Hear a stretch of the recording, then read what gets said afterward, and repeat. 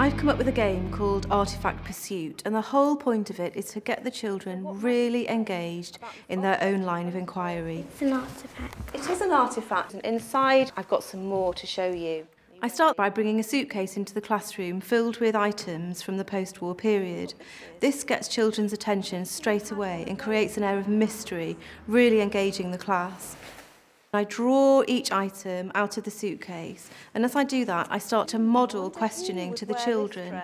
Where would someone go in a dress like this? Merle, would you place that dress in square number 3? Basically, it's a board game. Each group has a large counter and they throw their dice. Whichever number it lands on, they take their counter to the square with that number. They take the artefact back to their table where they're able to examine it more closely. I'd like you to visit 4 squares and record your questions and answers on your card, and I'd like you to do that in 35 minutes. I expect the children to visit a certain number of squares within a time limit. This makes it more exciting, it feels like a game, and it keeps them on task.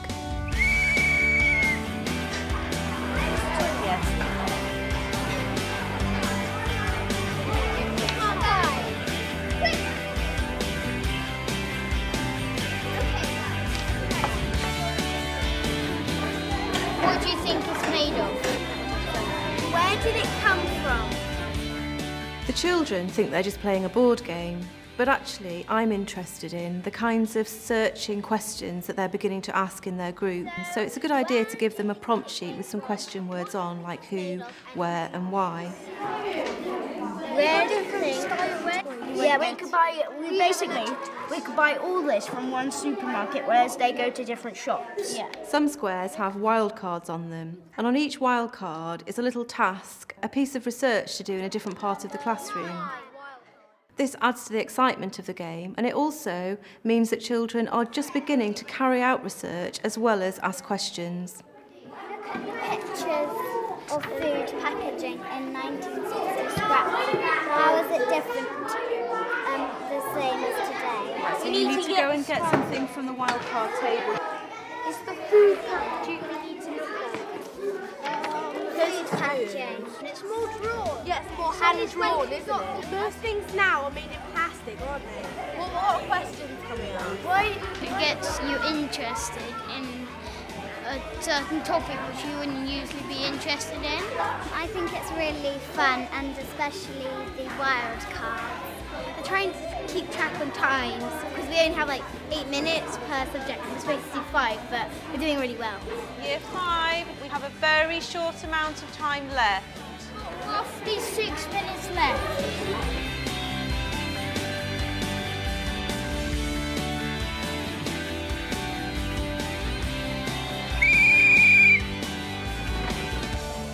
Okay, your game of Artifact Pursuit is over. Well done. Now, did you rise to the challenge? In subsequent lessons, these questions that they've asked themselves will be put into research projects that the children will carry out, and that gives them a really big sense of satisfaction. Excellent. Who managed more than 4? Wow, this is a great lesson idea because the children love it, it gets them moving around, and they're able to engage with actual artefacts from the past, which is really memorable learning for them.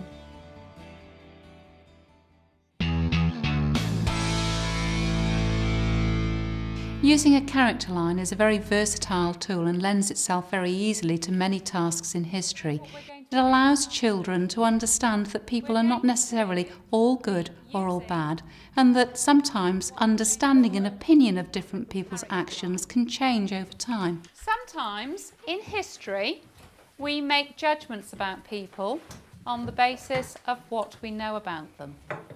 You're going to be looking at a character, Elizabeth I, and you're going to decide whether she was a good or a bad person.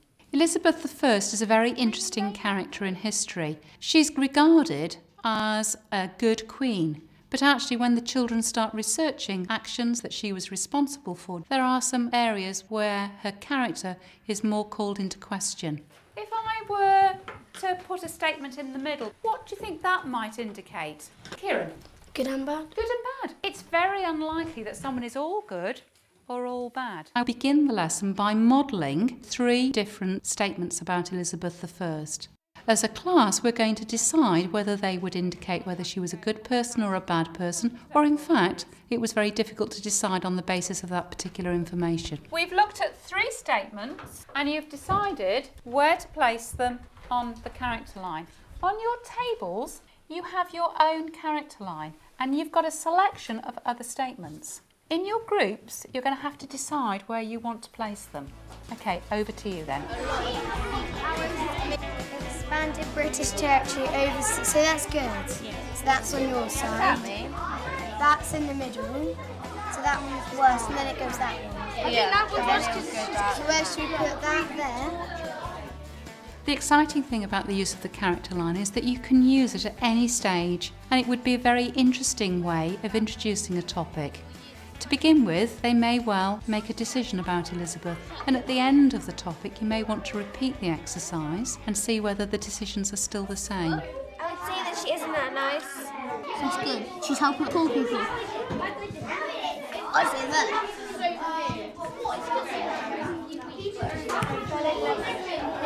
Earl of Westwood. That one. After a few weeks. Yeah. The children, when they're carrying out research, often come across information which is very difficult to categorise. So, for example, the children are quite horrified that she didn't bathe very regularly, but in Elizabethan times this was quite normal and wouldn't be seen necessarily as a bad thing. I don't know what this one is. It's like healing the good people. Created poor laws. That one in the middle because we don't know what it means. I don't think it's important that the children have any prior knowledge. I'm going to be providing them with this information on this occasion. But in a similar exercise, it could be that you are asking children to carry out research independently or in groups and bring that information ready to start the task. Yeah, she was the first person who actually felt that there was some need to look after people that were less fortunate than others. So she created benefits for people that needed help. Children are often surprised that Elizabeth, who is often shown in a good light, was actually responsible for things that the children regard as really quite gruesome. For example, she was responsible for imprisoning her sister for 20 years. So look at your character line, that's pretty grim as well. But actually you think it was even worse action when she had her killed? Yeah. Yes? Right, okay. Good. At least she's alive there. Yes. You can, if you wish, end this type of lesson on a vote. This is a very immediate way of both me and the children arriving at a conclusion as to what it is that children have decided. That means there are some groups that haven't voted. Why is that? Because she's done about the same amount of good things as she has bad. So was she neither good nor bad? Was she a mixture? We're going to create another category. Put your hands up if you think you feel that she would be in this category. The character line will enable the children to develop their inquiry skills. Children are looking at the information and they're having to evaluate it. This is very important as they progress in their understanding of historical events. That's every group.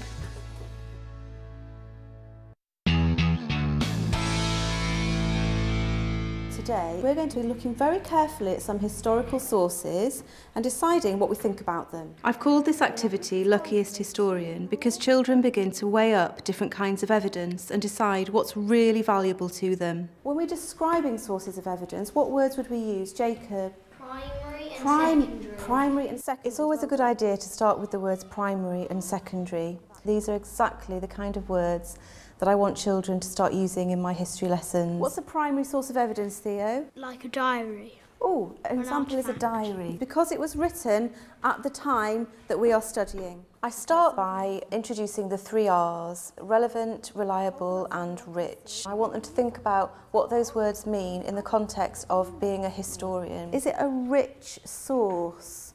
What might that mean? Tom?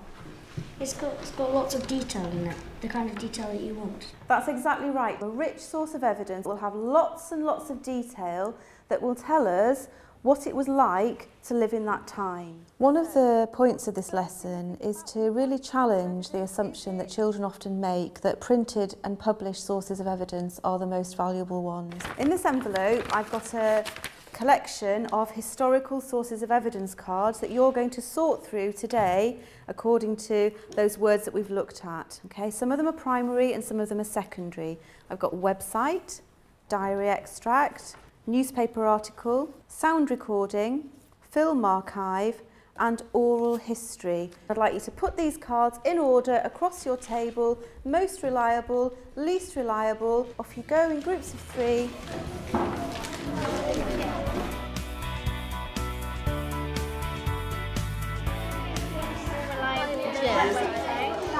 We might actually go in there. Or I think it should go in there actually, because information books are more reliable than the feature film, I think. What I find is that children are really good at describing sources of evidence, but it doesn't come so easily to them to question and to be discerning about which ones to choose. And I find this activity really gets them thinking about those things. I think this should be in front of diary extracts, because normally these are best in fact, whereas they can be making stuff up in diary. But they can have propaganda in them. This lesson's really great because it's not about learning facts, it's not about knowledge, it's about children's thinking skills. It's about ordering, it's about making choices, and it's about discussion. Matthew, can you explain to me why you've put film archive as a very reliable source of evidence? Well, it's very hard to forge a film from the time, because if you're like making a fake film archive, it takes a lot of doing. Next, I would do the same exercise again, but this time thinking about the sources of evidence not in terms of reliability, but in terms of their richness. Lily, I heard the girls on your table have a really interesting discussion about using a diary extract. Can you tell me about that? Well, we thought that it would be quite rich, but we didn't think that it would be very reliable. Okay, so as a historian, we need to think, well, how reliable is it? How rich is it? And we need to weigh up those two things before we decide whether we're going to use it. So finally, Year 5, I want you to imagine that you are the luckiest historian alive. And you can find 3 perfect sources of evidence for your research. Which 3 would you choose? Off you go. These 2 got really high in both of them.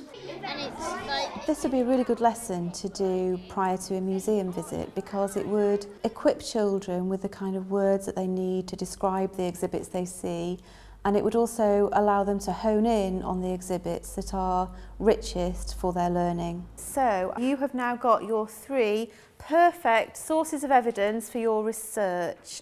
Ruben, would you like to be the spokesperson for your group? Well, film archive and artefact was like at the top of both of our lists, so we thought they would be really useful. We also chose oral history because this person actually talking, they actually had the experience of the actual time. Okay, so you chose 2 artefacts. I want them to see the value in photographs and diaries and letters, sources of evidence that may not be quite as reliable and that may contain bias but can tell us such a lot about past times.